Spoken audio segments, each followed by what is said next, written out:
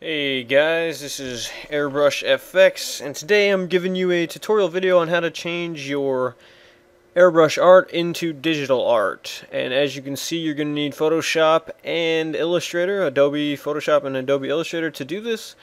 So, as you can see here, we are in Photoshop, and what you want to do is just open your original image that you've taken a picture of, from a t-shirt or anything in your, pretty much, just open the picture of your airbrush image.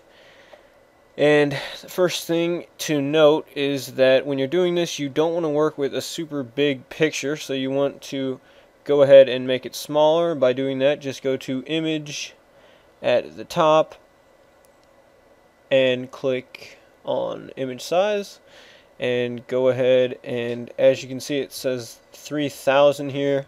I'm going to make this down to more of around 800 to work with, because this way in Illustrator it's easier. It doesn't make as many points, because when you're bringing in Illustrator, you want to convert it into points, and if it's bigger, as you can see, I make it 800 there. And when you bring it into Illustrator, if it's really big, it's going to make a bunch of points that you can't really use. And here you want to go to next step is go to image adjustments, and go ahead and go to hue and saturation, and turn the saturation all the way down. That just makes it black and white. Next, go to image adjustments, layers, and go ahead and this just makes the darks darker and the lights brighter. You can go ahead and just mess with this, pull both of them in a little bit, make it something like that. And yeah, that's pretty much it. You can sometimes go here and go to filter, artistic, and go to cutout. What this does is make it all actually like just two colors, no shades at all. But for this particular image, I didn't do it, just because I figured I didn't really need to. The other thing you can do that I forget to do here is you can go ahead and you can save the image out and then go into Illustrator. But the other thing you can do is you can go ahead and erase any kind of things that are in the way, like on the top there. But now you want to go into Illustrator and open the image that you just saved. And from here you will go to, you'll select the image. There's the image, and you just want to go to select, if I'm going to select it. Yeah, I gotta change my workspace here, and then select it, and then at the top it'll say live trace. You click that, it'll bring down a drop down menu. If I click it, yep, and then you can choose any of these, but I choose simple trace, and it does that. And from here you can you'll see that some parts are cut out and stuff. That's fine, because that's what you're going to be working with. Obviously at this point it looks all lumpy and jagged, and this is where you got to take the time to fix it.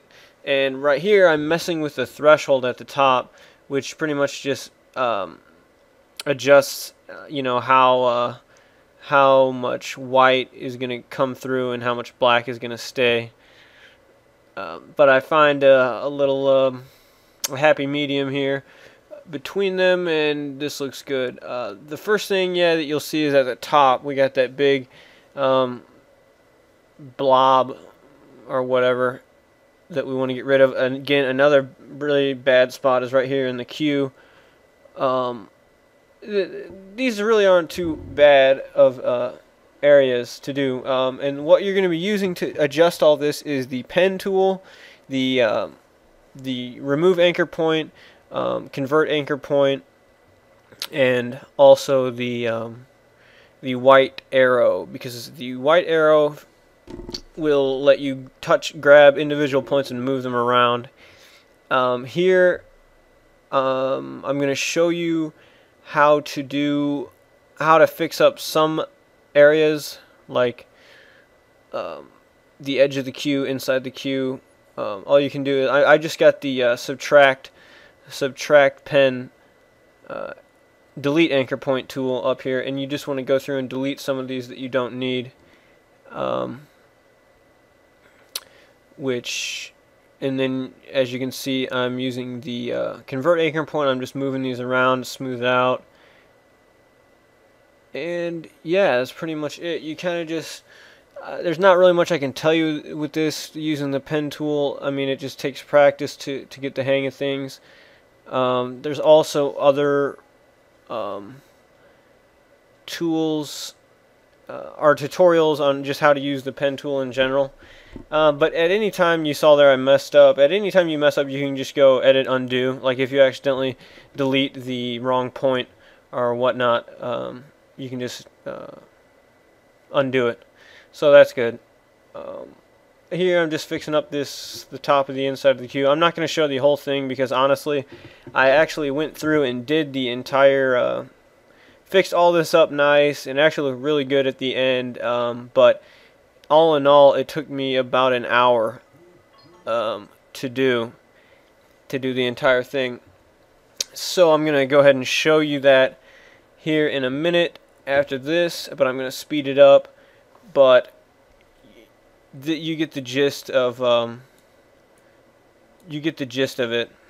I'm just kind of moving these points around.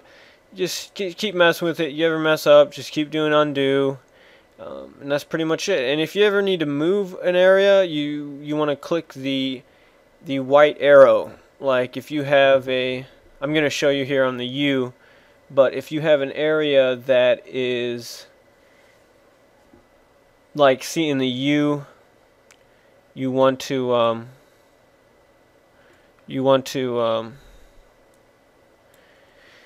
move that over so it's connected. It's not hard. You just grab the white arrow and you move it over with the arrow keys. I usually just move this stuff with the arrow keys. That way it's easy, nice and easy. And here I'm just rounding off this corner here. A lot of times, I've got too many points down here. I really only need like 1 point for that whole corner. So when you have more points on a corner, it's going to be hard to make it look like it's a nice curve, because you're going to have little dents in it and little chunks. So the less points the better. The less points the more smooth you're going to be. So yeah. Here next, this is where I'm going to go ahead and go over to the U and show you how to move this over. You just take the white arrow key, which I just changed to right there. Unfortunately you cannot see it, and grab it and select it like that, and just move. I'm using the arrow keys now. You just move it right over to where you want, and then that's pretty much it. Then you just go back to the normal thing. You got a straight edge like that, you just grab the convert anchor point, and then that's pretty much it. And here you can see I'm speeding the rest of this up. This is, like I said earlier, this is about an hour of work sped up into about maybe a minute or so. But that's it, guys. I hope this helped you guys. Again, if you don't know how to use the Photoshop or Illustrator at all, I don't know how much this will help you, but if it did help you guys, make sure and leave a like. I want to thank everyone for subscribing. I will keep. I'm actually just got a setting up my creating my own airbrush setup, and I'll be showing that to you guys when I get my air compressor. Cause yeah, it's a funny story. The first air compressor I got. Plugged it in for about 10 minutes and it went up in smoke. Literally, it started smoking, and so yeah, I had to order a new one online. But yeah, until next time, guys, see you later.